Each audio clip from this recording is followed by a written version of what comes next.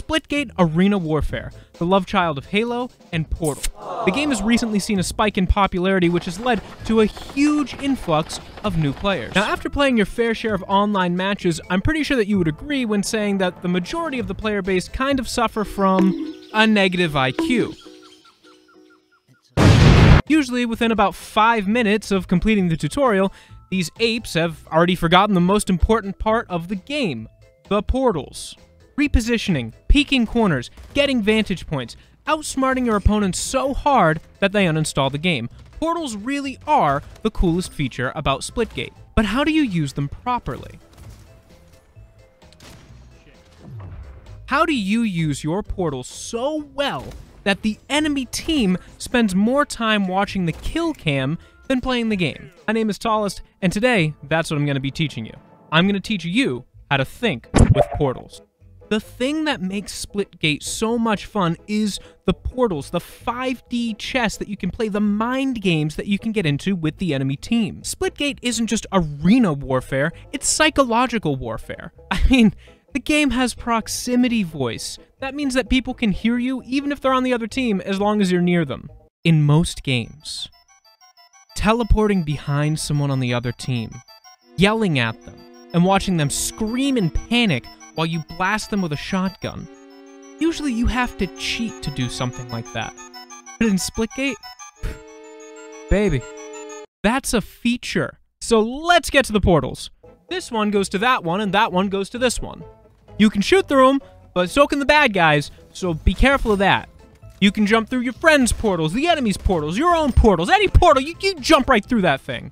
You can only see through your own portals, though, so be careful when you start jumping through random ones, because instead of ending up next to the BFB, you might land in the middle of the WWE Super Slam and get your ass clapped. Now, when going through a portal, you maintain your momentum that you had when initially going through it. For your glue eaters, that basically means speedy thing go in, speedy thing go out. You can use this to launch yourself out of portals at incredibly high speeds, launching yourself towards the enemy, leaving them to wonder how you just came flying at them faster than an A-10 Warthog.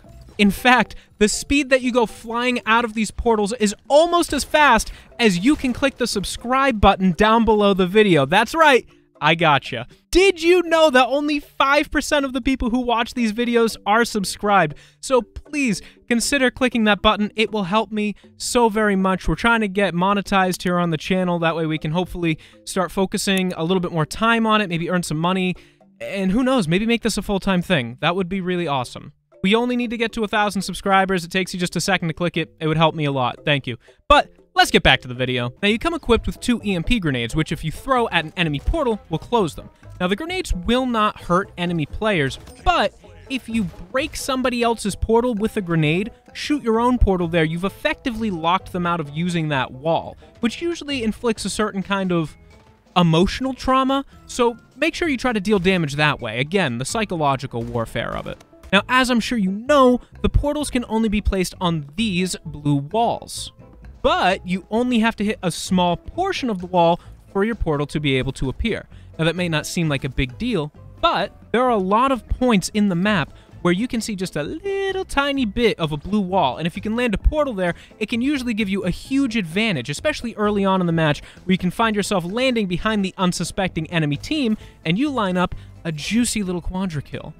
Imagine this, you're hiding behind cover, you know that nobody has any sight lines on you, you are safe. Suddenly, a portal opens on the wall next to you, an 11-year-old hopped up on Mountain Dew and eating a bag of Doritos comes out, one-taps you with a shotgun, and starts teabagging you for extra XP, all because he saw one little blue pixel on his screen. That could be you. You could be the hopped-up 11-year-old teabag. We can cut that out. We're not using that. Cut that out. Now, are you scared of that hypothetical 11-year-old coming up behind you and doing bad things to you? That doesn't sound good. Well, players can't put portals over other players' portals.